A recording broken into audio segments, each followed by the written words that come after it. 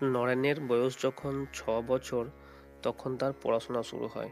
তার বাবা তার জন্য ভালো গৃহশিক্ষক নিযুক্ত করেছিলেন, সেজন্য নরেন প্রথমে বিদ্যালয়ে ভর্তি হয়নি।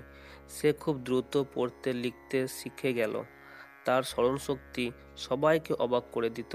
তার শিক্ষক কোনো বিষয় একবার পড়ে শোনালেই সেটা শেখা হয়ে যেত।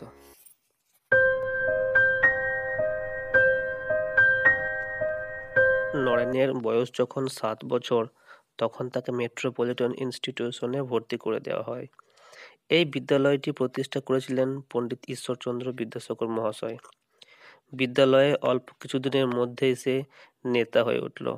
খেলাধুলা ছিল তার খুব প্রিয়। খেলার মাঠে সবার আগে সে গিয়ে হাজির হতো। লাফালাফি, বক্সিং এবং মার্বেল নিয়ে খেলা তার খুব প্রিয় ছিল। মাঝে মাঝে সে নতুন নতুন খেলার উদ্ভাবন করত।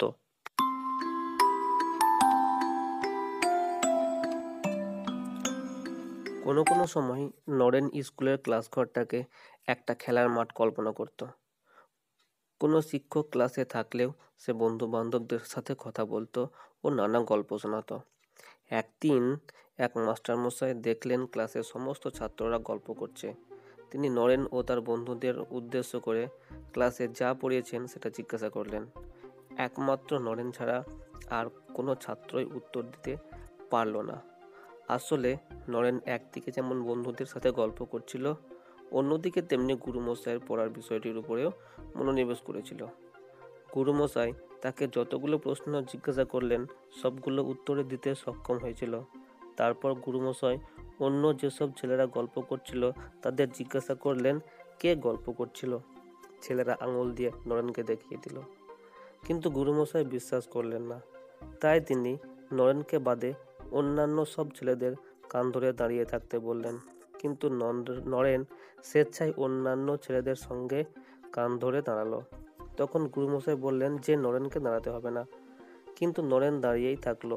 সে বলল, আমার অবশ্যই কান ধরে দাঁড়িয়ে থাকা উচিত, কারণ আমি গল্প করছিলাম।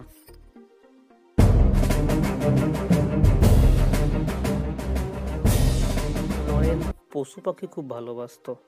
সে তার বাড়ির গাভীটির সাথে খেলা করতে খুব ভালোবাসতো।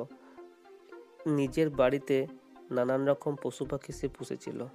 এই পশু পাখিগুলির মধ্যে ছিল একটা বানর, একটা ময়ূর, কতগুলো পায়রা এবং 2-3টে গিনিপিগ।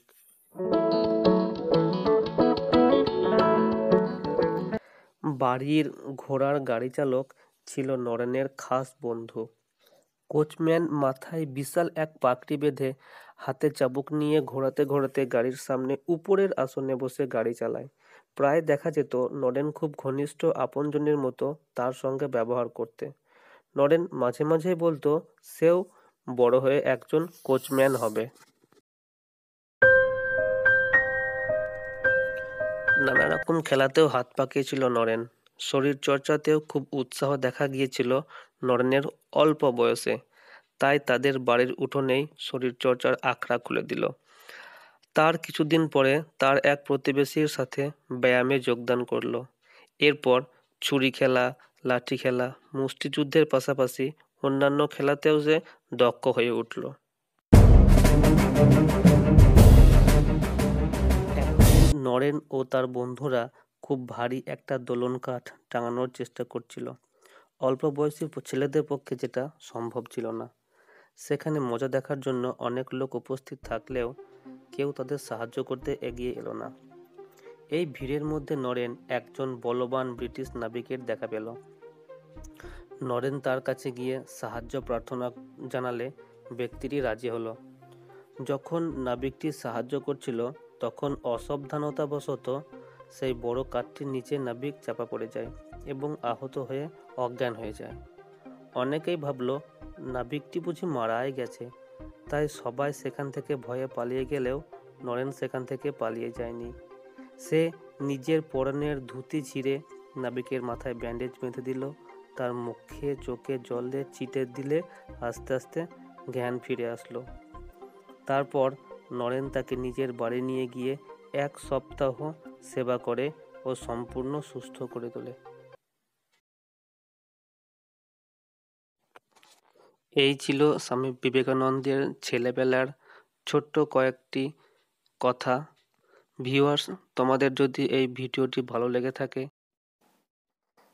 তাহলে অবশ্যই ভিডিওটিকে শেয়ার করো এবং এরকম ধরনের আরও নতুন নতুন ভিডিও পাওয়ার জন্য আমার এই চ্যানেলটিকে সাবস্ক্রাইব করো।